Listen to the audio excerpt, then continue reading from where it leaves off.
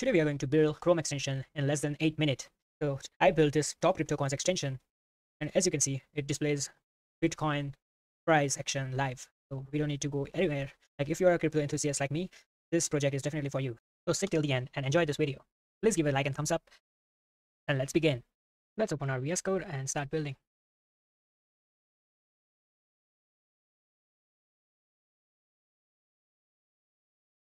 Let's create.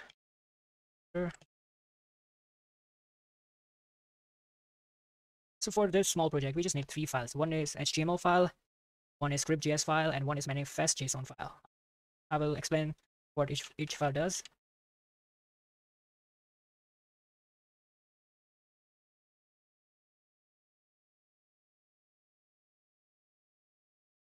So this is the front end of your extension.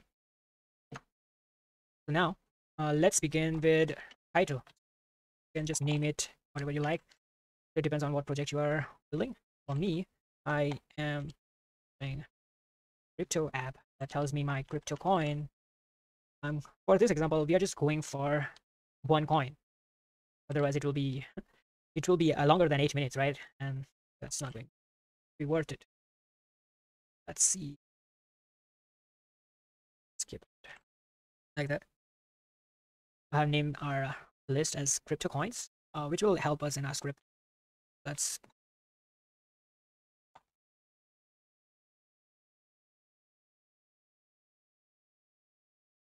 Now we are naming them, and now we are just going into script.js. So what we need here is we need some kind of call that gives us information back. And if you have looked into my previous video, I have talked about Rapid API, and similarly, that's what we use here. So we are going to use this API.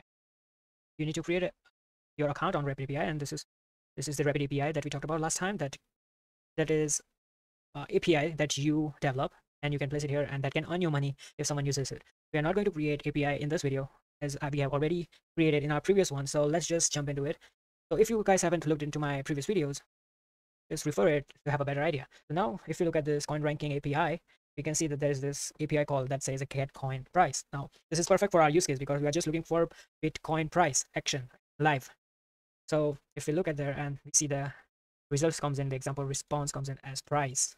This is obviously not the current price, but it just gives us an example. So this is the current price of Bitcoin.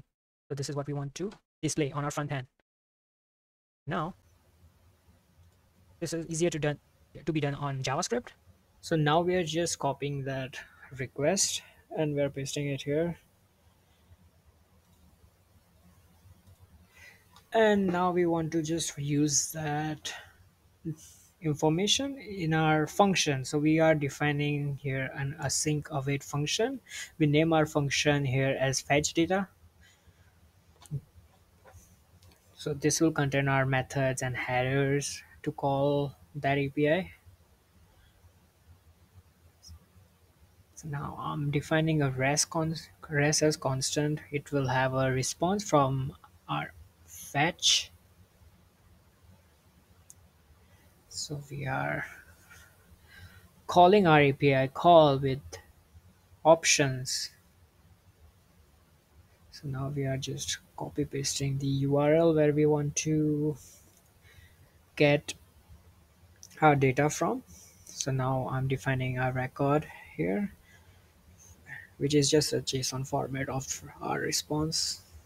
Now what I'm doing here is just pasting our response in our get element ID crypto coins that we define in our index HTML.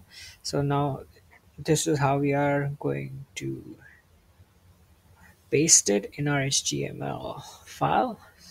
So as you can see, the response here is data.price.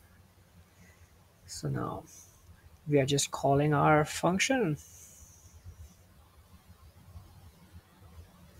and just deleting it to keep it clean. So here we have our script. Just define our manifest.json. So manifest.json is just a metadata that Chrome takes in as a metadata for our extension. So the format is same. So you just name whatever extension is called, that version. We call crypto coin version for this extension. as you see with many extension, right? Some description, extension, price us with BTC price action, live, let's say, and then you have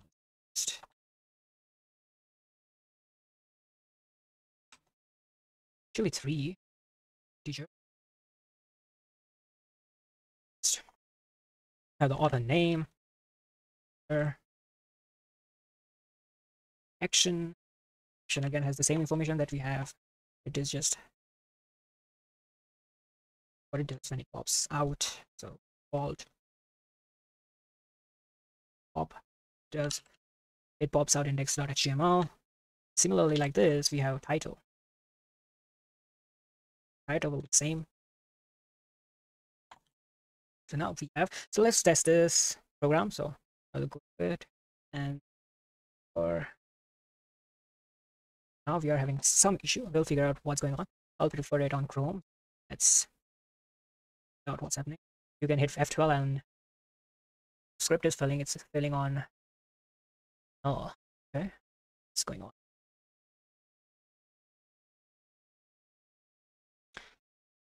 Oh, this is embarrassing, but this happens. This is our life as a developer. We need to figure out what's going on here. Is it just that? Let's try it again. Yep. It's the spelling mistake. So yeah, so here you have it. You have this app working, our extension, I would say. So now let's test our extension if it's working. So to do that, we will open Chrome extension. This is how we open our extension. Hit the manage extension. We'll hit the developer mode on.